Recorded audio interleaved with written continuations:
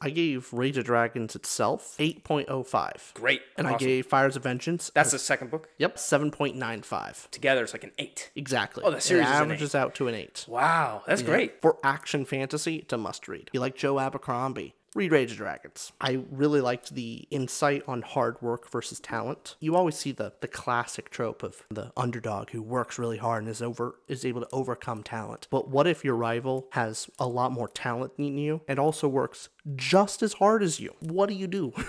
How do you ever catch up? Damn. What does that mean for your underdog? Like, how do you overcome that? When you have a natural advantage plus the hard work behind it. Yeah, exactly. If you work just as hard and you're 5'6" and want to go into the NBA, you're just out of luck. Exactly.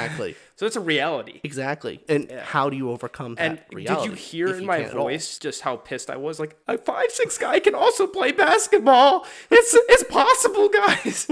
I'm going to read this book now. There's a person like me out there.